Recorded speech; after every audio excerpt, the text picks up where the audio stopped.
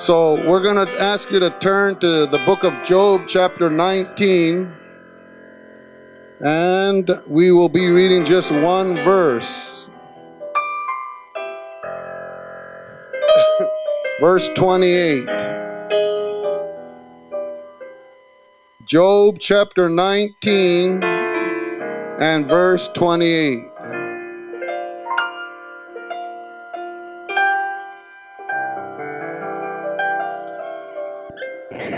Everybody have it? Say amen.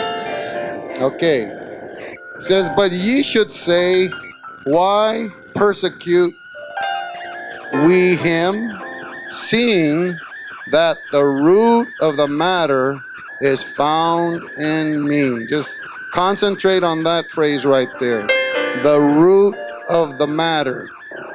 Amen. And I'm going to entitle this, Getting to the Root of the Matter.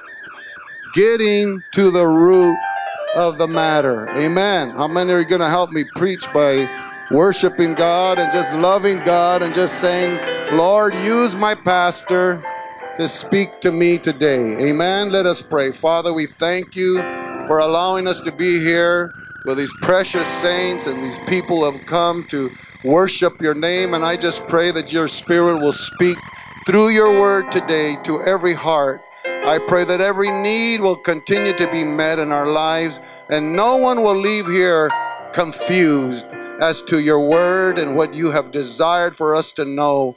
And I just pray that revelation and understanding will come as the word goes forth. I pray that in the name of Jesus, the gifts of the Spirit will operate, and that signs and wonders will follow us as believers as the need is in this place. I pray this in the name of Jesus Christ.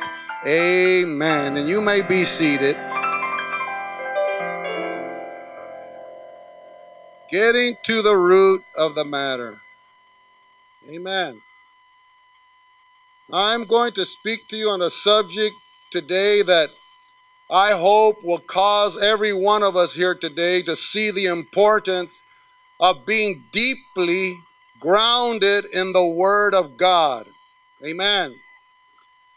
Let me just say this. If your service to God is all on the surface, then you're headed for trouble. Come on, somebody. It has to be deeply rooted in God's truth, or basically we're just wasting our time here. Are you hearing me, church? What do we come to church for? To know about God. How do we know about God? We hear His word. Amen? Praise God. A.W. Tozer, a great preacher and a prolific writer of a century ago, made an observation. He said that our spiritual fathers were gravely concerned with the root of the matter, while their present-day descendants seem concerned only with the fruit of the matter. Are you hearing me today? He said, we read their biographies and we celebrate the fruit of the forefathers, but we ignore the root out of which the fruit sprang. Hallelujah. Now follow me closely now. The wise man Solomon said in Proverbs, the root of the righteous yieldeth fruit. The fruit doesn't yield roots. There has to be the root that will yield the fruit. Amen? We all know that the feeling of excitement during the times of revival. How many of you like revivals?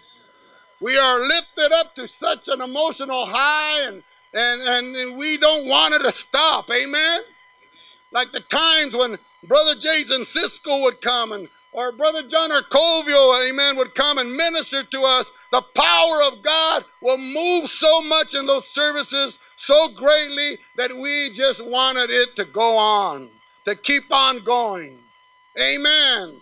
But that was for a while. And for so many times, brothers and sisters here today, It is only for a brief while for a lot of us. Are you hearing me? You see, fruit appears, and all too soon it disappears. It seems like we're on an emotional roller coaster because there can be no lasting fruit. Hear me now. If you don't have an adequate root system, it doesn't matter how the fruit looks at the time or how much fruit is on the tree. If it doesn't have an adequate root system, brothers. In other words, if you don't have a knowledge of the Word of God, if you're only apostolic, if you're only a Christian and you don't have a root system, then your fruit will wither away and it will not last. You find a family, you find a church, you find a nation, or you find an individual, amen, that cannot be destroyed if he has an adequate root system. Nothing can save a family or a nation or an individual whose root system is all dried up. You can't do anything for them, or an individual can, for that matter. And so long in Christianity, for so long, all we've been concerned with is the fruit, when we should be more concerned with the roots. Hallelujah. Because it's easy for the fruit to dry up if the roots don't grow deep. Are you hearing me? Any tree can produce a fruit for a season. Hallelujah. But if the roots don't go deep, it will never produce the next season. Hallelujah. A tree can weather almost any storm if that main taproot and all the roots are deeply embedded. Don't look at that yet. He's coming pretty soon.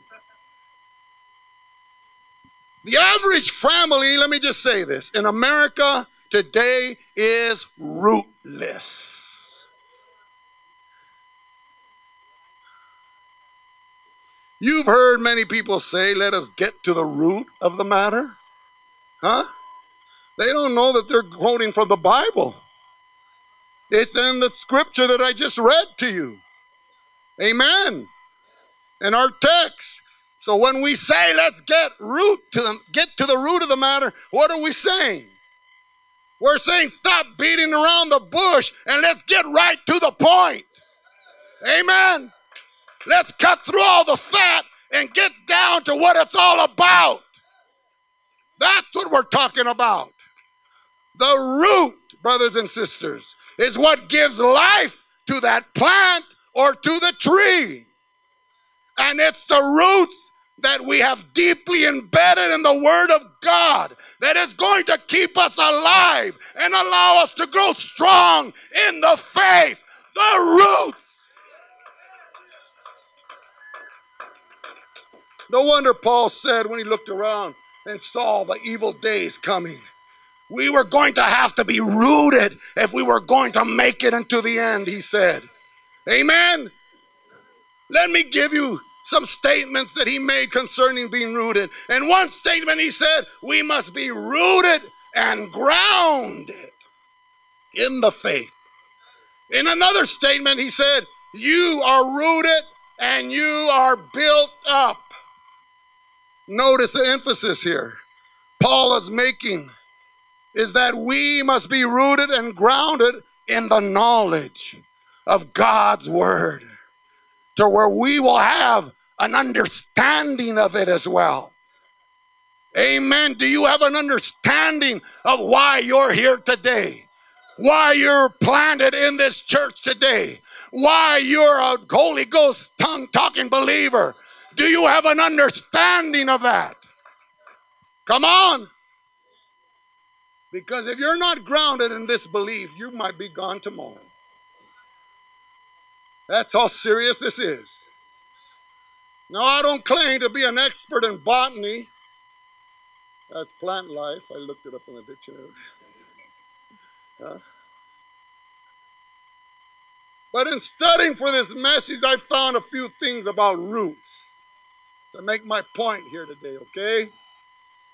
And there are 4 things that I found that a root does. Are you ready? The first thing I want to mention that a root does is that the root fixes. Say it fixes. Most of you have seen a large oak tree. 2 of them. Or a big sequoia. Have you heard those? Some of those are being threatened right now over there with a fire. Huh? But can you imagine how big that tree is? Let me just say those roots are at least 3 times deeper than that tree you see up there. How do you think it's lasted 2,000 years? Huh? There's been lightning hitting those trees, storms. They've probably gone through fires before. And somehow or another, because that root system is adequate, that tree has survived and has weathered the storm. Are you hearing me? Hallelujah. So, just like the song says that we used to sing many years ago, just like the tree planted by the what? Water, I shall not be moved. Because the root of that tree goes deep in the ground. That's why it's there to stay. That's why it cannot be moved. Hallelujah. Hallelujah, Jesus. You see, the deep roots is what fixes the tree. And when a tree is injured, it will receive nourishment from the roots to fix itself. And when our roots are deeply embedded in God's word, brothers and sisters, the family stays, the church stays, the nation stays, and you will stay when your roots are deeply in the truth of God's word. Nobody's going to move you. Hallelujah. Don't you want that? Hallelujah. And when injury comes to your life from someone who might have mistreated you and let you down, when the devil hits you with everything he got, because your root system is deep, brother, you will begin to heal yourself like that big oak tree. That's why it's so important of an issue to get to the root of the matter. Hallelujah. Are you with me today? Amen. How about this group? Are you with me? You over here. Where's Brother Joe? I want to make sure he's attentive. All right. Number 2. The root will not only fix itself, but the root also receives nourishment. Botanists tell us that a root in the ground actually reaches out and looks for food and water to feed that tree. That's how important the root system is, brothers. It goes out looking for food and it pushes its way through the rocks and through all the dirt that we cannot see in order to find the nourishment. What's it doing? It's trying to stay alive. Amen? Get all the nourishment it can. In the same sense, brothers and sisters, we also have to receive the nourishment from God's word every day if we expect to stay alive. Peter 2:2 tells us, desire the sincere milk of the word that you may what? Grow. Look at this small tree here. I want this tree to grow. Oh, I'll get to that later. How are you going to grow? Huh?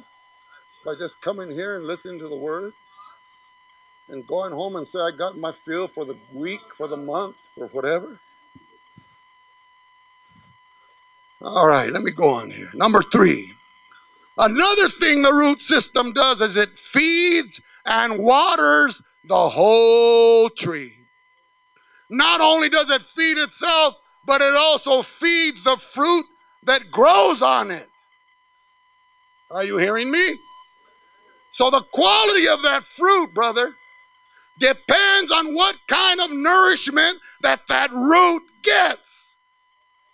If you're not doing everything you can to nourish your soul with the word of God, the fruit you produce will not be adequate for your survival. Hallelujah. It will be small and weak, hardly causing any effect in the kingdom of God. Hallelujah. Then the 4th thing that you will find that the root system does is that it quickens.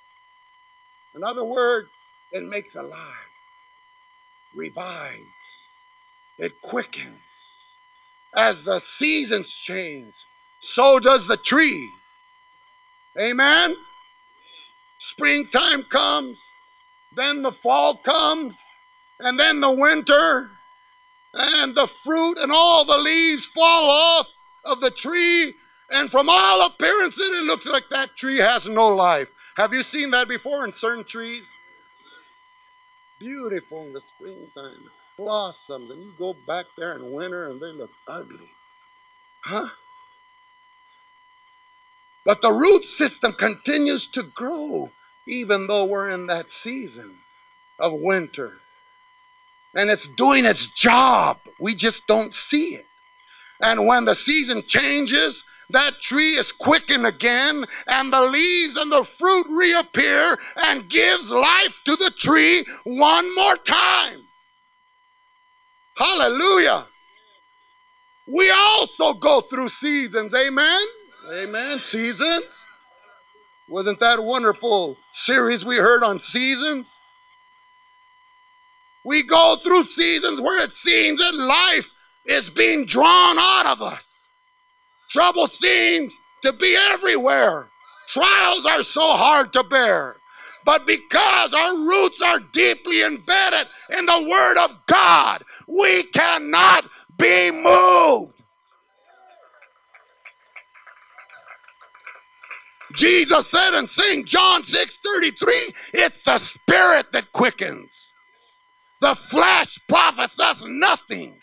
The words that I speak, he said, they are spirit and they are life. Anybody know what I'm talking about? When the word of God came to you one day and gave you life, gave you reason for hope in your life. Hallelujah. Now, look at this little tree. I would like to show you an illustration. As I said, this tree is a citrus tree. Now, I forgot if it was a lemon or an orange. I know it's not a grapefruit. But it's a tree that my mother-in-law gave me maybe 2 or 3 years ago. And look at it. If it weren't for me, it would be dead because my son just passes it by and I water it. At least I do that. But it needs more than that. Can't you see that? This little lemon tree. Go ahead, brother. I'm getting to that right there.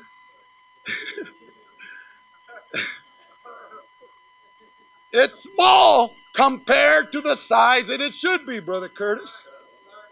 Now, I can keep this tree in this small plot and limit its growth by just keeping it in there. I've done that for 3 years, and look. Amen.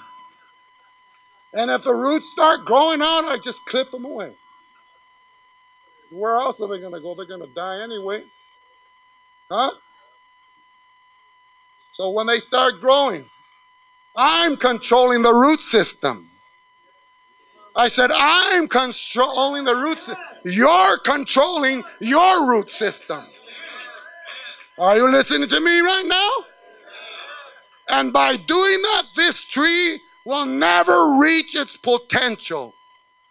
It will never grow to the size that it should grow or produce the fruit that it should bear. By keeping it right there. I probably would have had oranges by now. If I would have took proper nourishment and care for it. What am I trying to tell you? We better get to the root of the matter here today. You see, the majority of all the Christians in our churches today, or most Christians, are like that tree right there. My God, help me, Jesus. They're not lively fruit-bearing Christians that they should be because their root system is weak and their growth is limited. What I have come here to tell you today, brothers and sisters, is you better quit clipping your roots. You better get into the Word of God and allow your roots to grow deep. You can't make it any other way.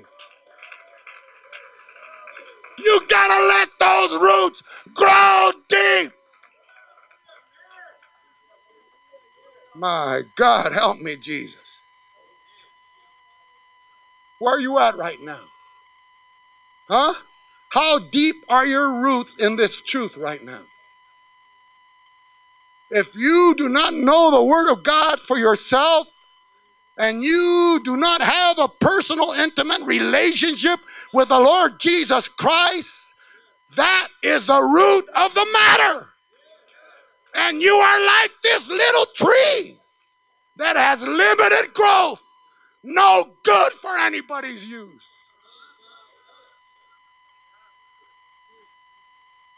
If you're depending on the pastor to teach you everything, if you're depending on any time you hear from God when your pastor opens your mouth, there you are right there.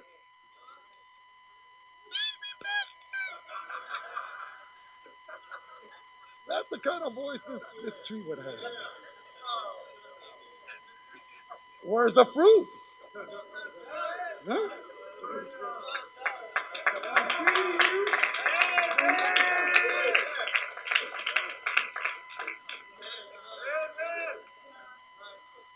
My God.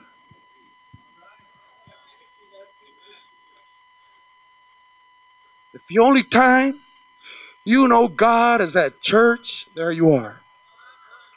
Huh? Oh, I'm going to have a Holy Ghost time.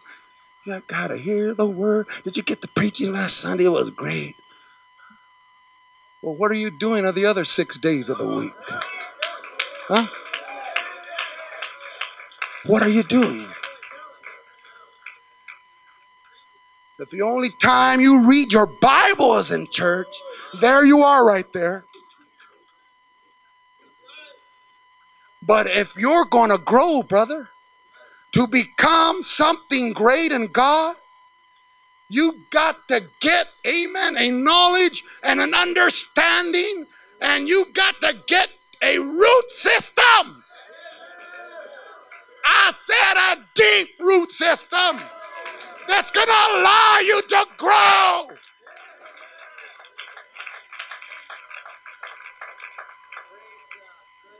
This is one of the most important messages you will ever hear me preach.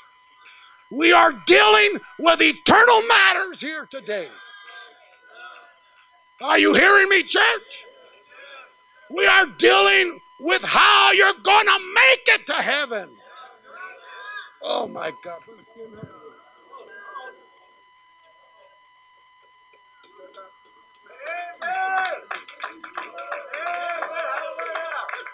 Praise God while I drink some water. That's what my buddy Romulo used to do. Living water. Come on, praise him.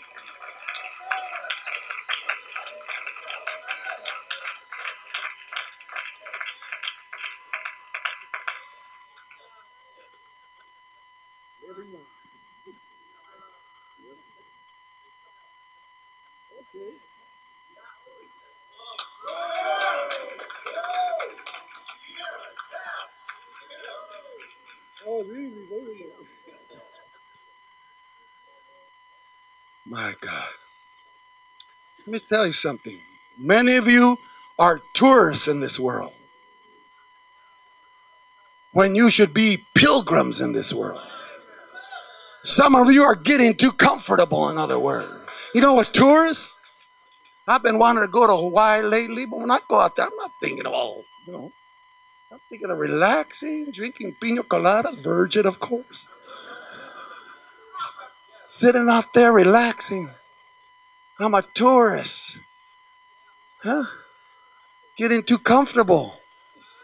But that's not what we should be. We should be pilgrims. You know this ain't your home.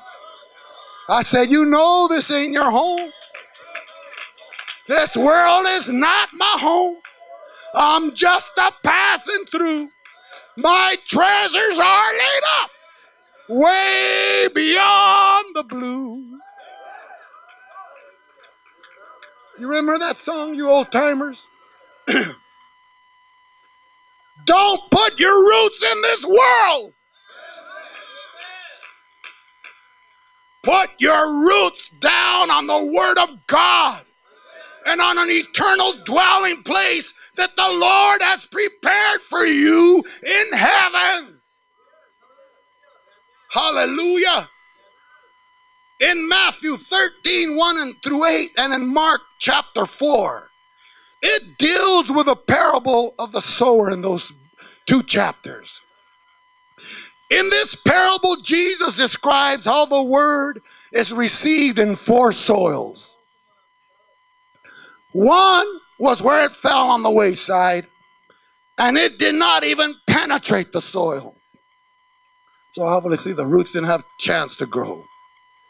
So what happened? Before it could take root, the birds came and got it, ate it up.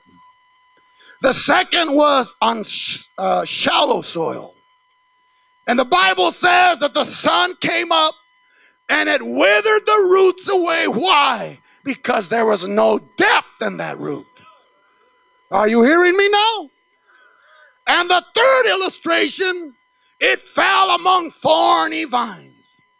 And because, brothers, it didn't have a deep root system, it got choked out. Now, the fourth one had a good root system. And it grew. And it was the one that produced 100-fold. Can you believe, brother, that only 1 out of 4 that was planted, only 1 out of 4 that started as a Christian, only 1 out of 4 became a fruit-bearing tree? That means that 3 of those that were supposed to be planted and to take root did not even make it. My God. Help us understand this, church. Help us understand this. God is speaking to us here. Let me tell you something. If you only got church membership,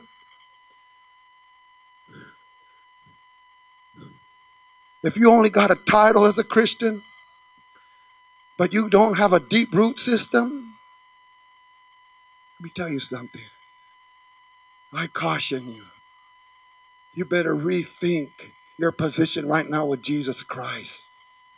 Somehow within our churches, we got the idea that if we correct the plant, it will fix the root. Never will that happen.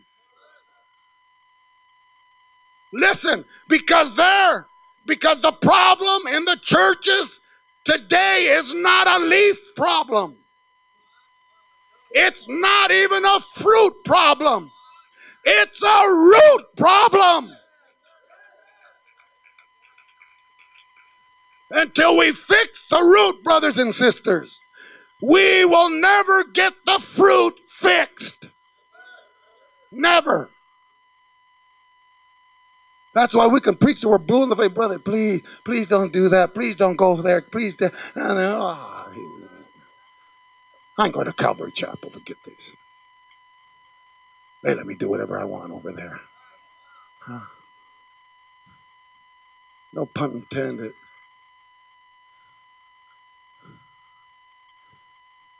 My God, it got quiet there.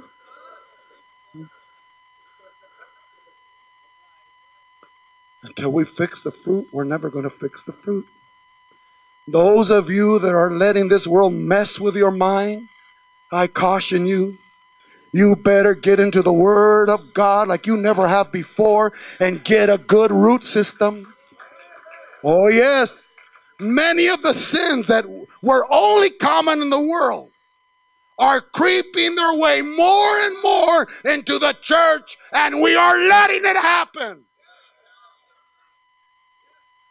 Why do you think that couples in our churches can't seem to overcome their problems that they're facing in their marriages and end up divorcing or backsliding? They don't have a strong enough root system.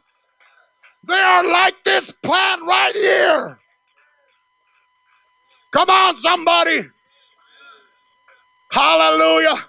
Why do you think that many of our young people are losing their virginity at a young age and giving themselves over to an alternate lifestyle? They don't have a strong root system.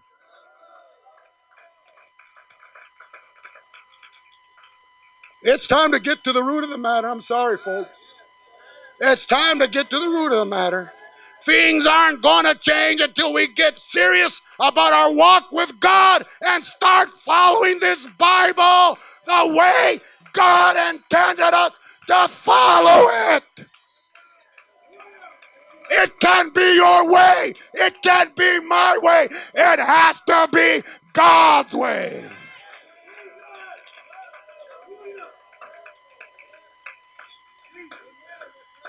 Pretty soon now, we're going to see who's who in this church.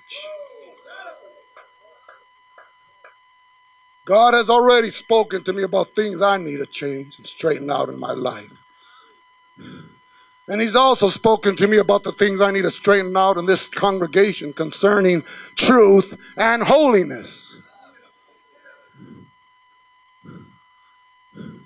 If our root system is going to be strong, it has to be founded on truth and holiness.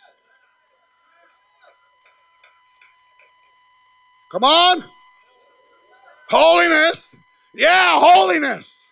Holiness in the way we act. Holiness in the way we talk. Holiness in the way we dress. Holiness in what we hear. Holiness in what we see. Holiness unto the Lord. Our God is holy.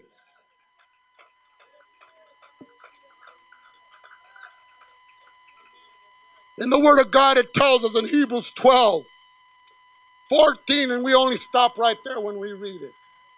But I want to read a few more verses. Hebrews 12:14 through 16. Jesus said it can't be any other way or we're not going to see the Lord. So you better pay attention if you want to see the Lord.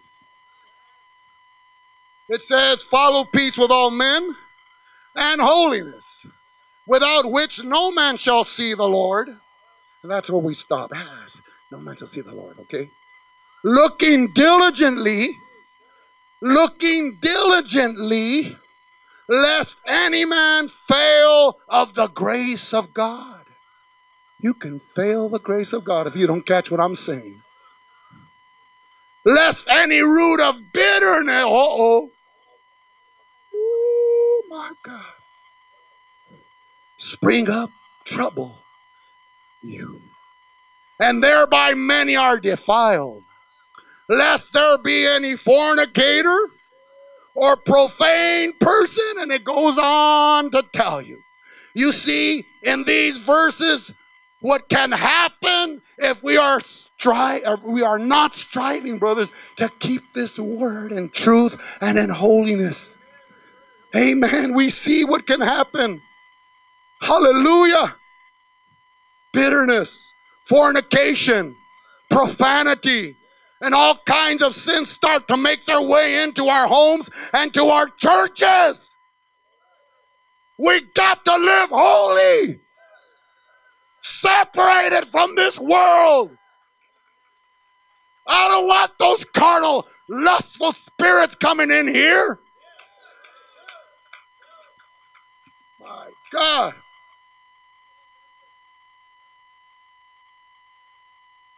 That's why it's my duty as your pastor to sound the alarm and lead you back to the place where you need to be in God and help you develop a strong root system. That's all I'm trying to do. I'm not going to whitewash it. I'm going to tell you like it is. If you have a difference in opinion, well, come to me and talk to me about it. Don't just say, I'm out of here. I knew he was a wacko.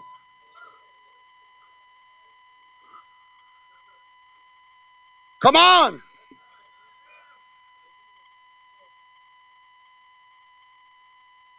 Many of you have gotten a little bit too careless in your walk with God,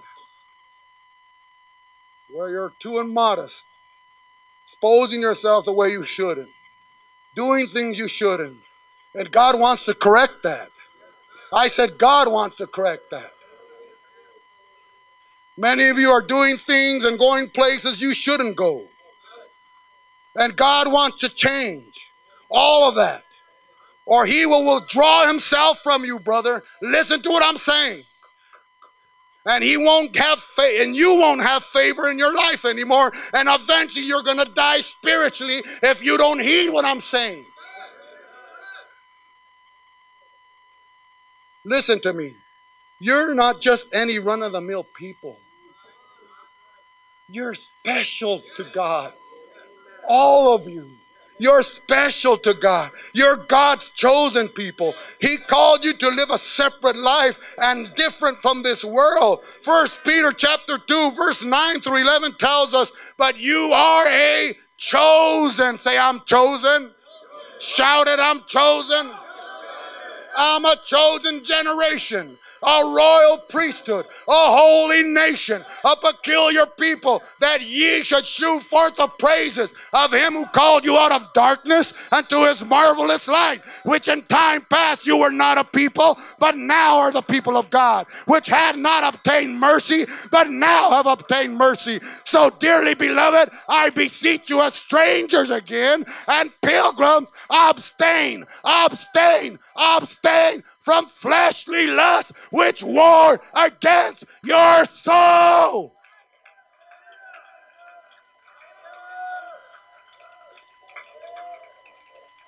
For as he which has called you is holy, so be ye holy in all manner of your life, because it is written, be holy, for I am holy, saith the Lord. Be not deceived, God cannot be mocked. Whatever a man sows, that's what he is going to reap. If he sows to the flesh of his flesh, he's going to reap corruption. Stand with me.